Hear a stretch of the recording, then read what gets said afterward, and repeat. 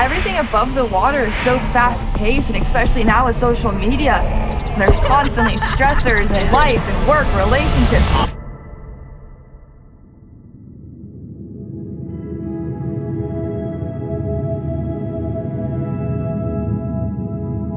You get under the water, the only thing you can hear is bubbles.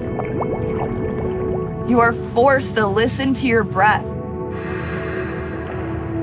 Scuba diving has allowed me to take a second and have a life underwater and get to understand the ecosystems underneath there.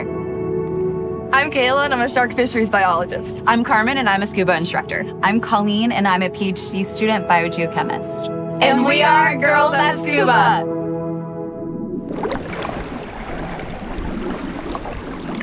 So Sarah Richards, she's actually the founder of Girls That Scuba. And the way she started it was simply just making a Facebook group. She wanted people to be able to go on there and talk about different dive sites, dive gear, and basically help each other out.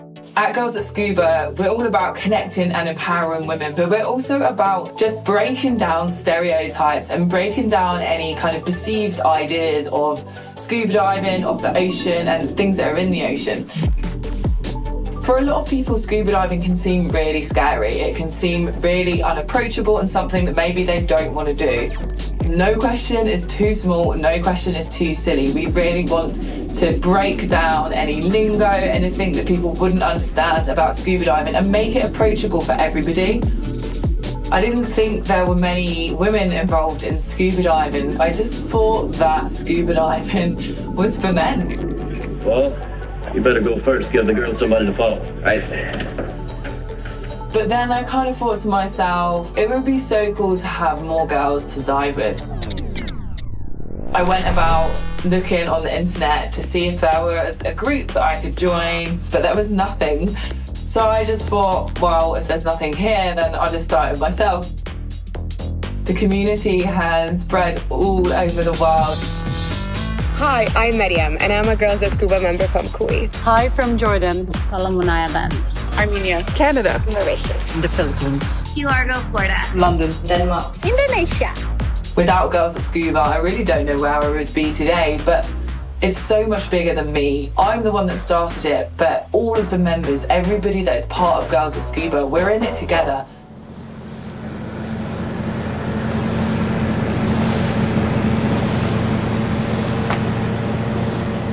The underwater world is something that is so undiscovered, and not many people have even been able to see what's under our oceans, even though it's the majority of our planet.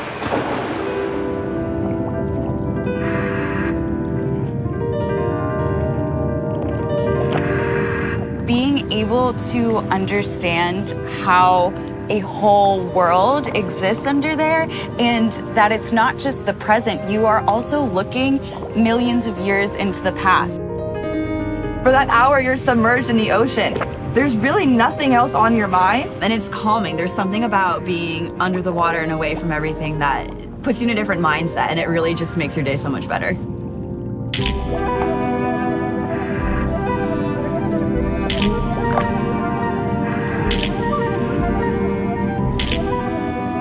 Some of my favorite dives are where I can go down on a wreck and there's sharks everywhere and octopus and all this marine life, but then I go into the sand and I find fossils like this megalodon tooth. I'm holding something that could be 100 million years old that is a evolutionary piece to how we understand what's happening today.